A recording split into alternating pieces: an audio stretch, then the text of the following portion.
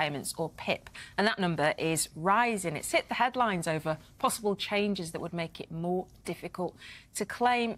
Coletta, this will be really worrying for people, won't it? Before we look at what might be changing, can you just explain exactly what a PIP is? Yes, so it's extra living costs for people with certain types of disability, both long-term, either physical or mental health conditions. So it comes in two different categories, a daily living one plus a mobility one, and you could potentially claim both parts of this government benefit. And if you look at the amounts that you could get, the daily living payment could be the lower rate of £72.65, but you could be on the higher rate of £108 a week.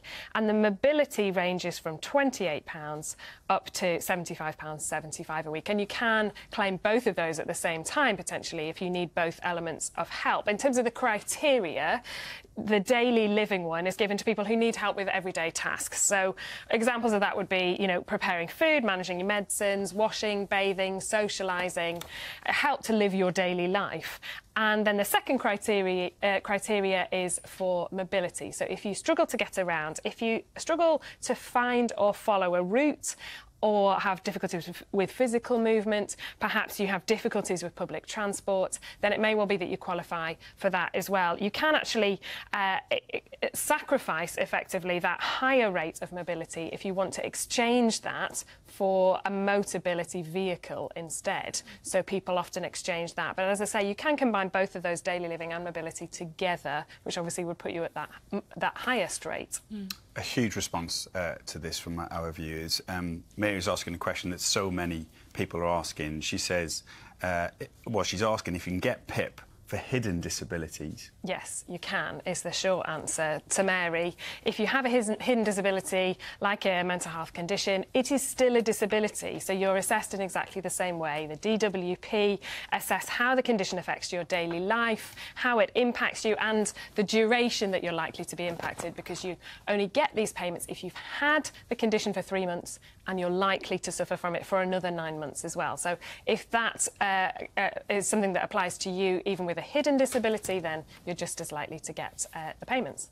We mentioned earlier that there might be some changes coming along the line. Can you just explain what those are going to be? Yeah, and understandably, as you say, Michelle, it is a big concern for people hearing those headlines and wondering how it's going to impact them. Effectively, this is plans announced by the government. So this is not changes that are coming in, but this is plans for potential changes further down the line. The government say that because we have so many people, 3.3 million, just in England and Wales, claiming PIP payments at the moment, and interestingly, since COVID, we're seeing double the number of new claimants each month. They say that number's unsustainable, and what they want to do is effectively remove or make sure that we don't have so many people claiming that benefit. So they're going to try and do that in a couple of different ways. 3 key changes. The first one is to the criteria, so to the way people qualify for it. At the moment, criteria is based on how your disability or your condition affects your daily life.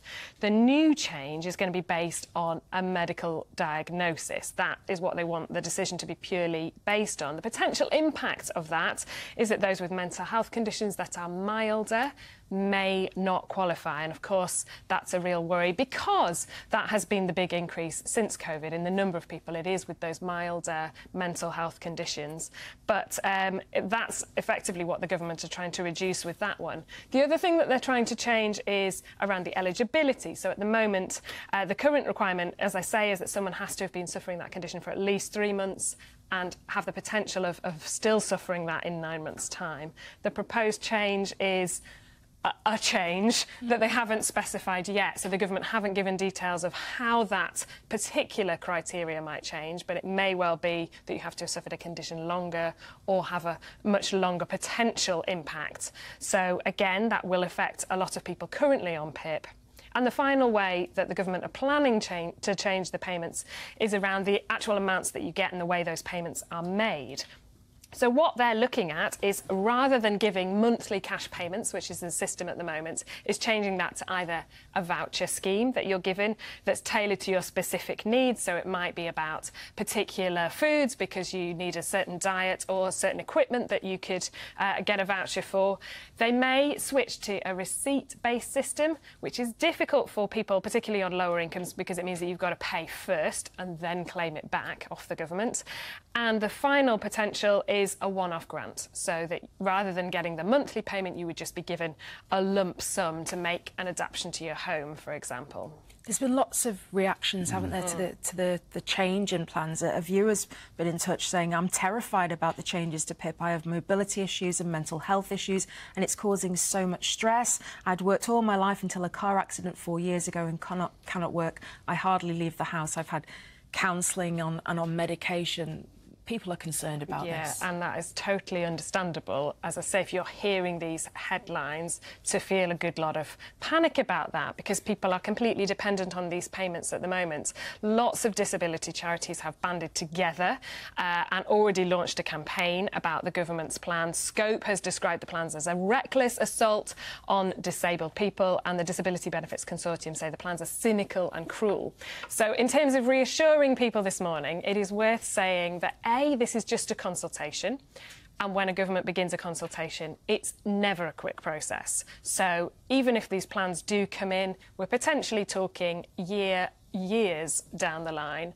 And the other thing that's worth saying is that we are within a year of an election. A lot of things are being said at the moment, and potentially the landscape may well change in that time period. So if you're sitting at home and you're worried about changes that you're hearing about, the answer is to not panic yet. We don't know what's coming down the line. We don't know which of these is going to be implemented. It's worth being aware of it, but don't worry, don't lose sleep over it. That should be reassuring. It's called something different in Scotland, isn't it? It is, yeah. The one change that definitely is coming in is that it's changed to the adult disability payment. So rather than PIP, it's now called ADP there. Effectively, it's the same criteria, though. OK.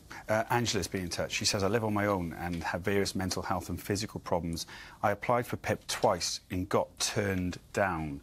Is this a case of, like you say, don't panic and persevere? Perseverance is the biggie for this one. Keep going, because a lot of people are rejected first time round. So your first port of call, should I say, is a mandatory reconsideration. So you've got the right to ask the DWP to relook at that decision. It's worth doing that first. If you're rejected at that point, then you could take your appeal to a tribunal.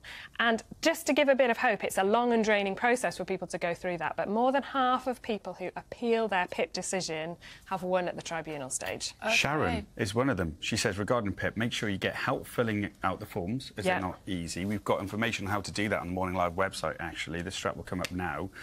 She says, it's taken me over a year to get my entitlement. Now I've got it after going to tribunal. Like well done. That is really worth doing, and great news to hear. bbc.co.uk/morninglive for those details. Thanks, Coletta. If you're in need of extra cash, one way to make it is by selling old